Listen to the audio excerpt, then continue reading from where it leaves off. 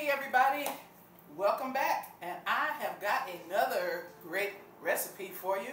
Everybody loves mashed potatoes, but what about smashed potatoes? Your chef is going to show you food creators how to make some great smashed potatoes. Okay, so some time ago I did potato salad, and I was talking about there's a difference in potatoes. You got mealy potatoes and you have waxy potatoes. So today I have the actual mealy potatoes. Mealy potatoes, if you can see, I didn't clean these. They actually have the dirt on them. That lets you know that they're mealy. And these are the waxy potatoes. The skin is different. It actually does feel waxy. There's no grit on there at all. So these are the potatoes that you would use. They have bigger versions of these as well. These are the ones that you would use if you're making potato salad. These are the ones that you would use if you wanted nice flaky mashed potatoes. So today for my mashed potatoes, my smashed potatoes, this is what I'm going to use. Alright, so here we go. We got diced potatoes. What I did was, they don't have to be, all fancy smancy, y'all. We just want them to be small enough so that they won't take forever to cook. But I wanted to do it differently.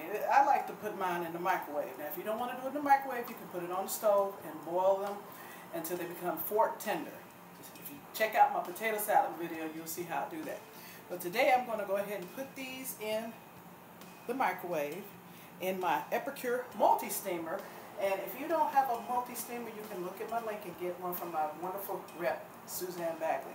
But right now I haven't seasoned them. You're probably wondering why I have the skins on there. Well, the skins have a lot of vitamins in it, y'all, and a lot of fiber. So I like to have mine with the skins on. Now you can do yours without the skin. It's up to you, because remember what I said. Alright, so I'm going to put this in the microwave for about 12 minutes and let it do its magic. Come on back. Alright, so here we go. We got our beautiful potatoes nice and steaming. Now what I like to do is I like to season just a little bit with some salt first, and then I'm going to put them back in the microwave. But they are fork tender. Some of them aren't quite as tender as I would like, so I'm going to put them back in there for about a couple of more minutes, and then we're going to get it together. So here are the potatoes, and I got it in my mixing bowl. Alright, so we got to make sure these potatoes, we already know they're fork tender, but I want to taste them because I did put some salt on there. They're salty enough now. But what about when I mix them up? Okay, so we're going to put the butter on here. This is cold butter. Because and honestly, you could just put the butter in here with the milk and just start it off everything hot. But let's mash these puppies. We're going to smash them. Like I said, this is smashed potatoes. So we getting the butter in there all yummy and from the heat. This is just one way that you don't have to worry about it. Just mix it around. The more butter, the better. Now, you can go less on the butter if you want, but this is my recipe, so I want more butter. More butter. Right? So before I put the milk in there, I'm going to keep because I don't want to get creamy yet. Alright, so we're going to season this. I want some onion powder on here. Garlic powder.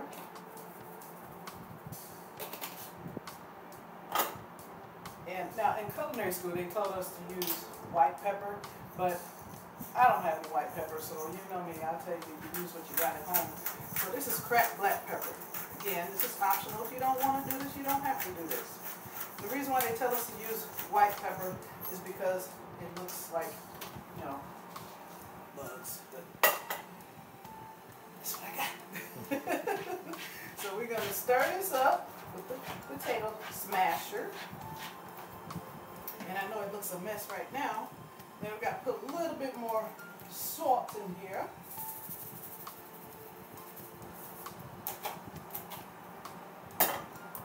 Stir it up again. And the reason why I'm not using a mixer is because this is smashed. Old-fashioned smashed. So we're going to put our milk in here. And I just gotta tell y'all, it's hot in here. If you know, can't stand the heat, you gotta get out the kitchen, right? If you really want these to be decadent potatoes, use heavy cream, y'all. Use heavy cream, and make sure your cream is. You want to make sure your cream is hot though, because you want it to be cooked when you put it in here. I'm not trying to make anybody sick. So see how it's coming together and it's getting nice and creamy? I used whole milk. And you could do cream cheese too if you like. Cream cheese, sour cream, whatever. So now we have to taste. You gotta taste. Make sure it's seasoned the way you want. Ooh, I taste that garlic. I taste the garlic. But I gotta put a little bit more salt in there, especially for some people that, where's the salt? Because I don't like a lot of salt. And I want to just say this to you. You're never going to salt anything as much as the foods people do. The food processors, you're never going to salt them that much. So never worry about how much salt you're putting in there compared to that. Just a splash of milk just to make it a little bit more creamier. Stir this around.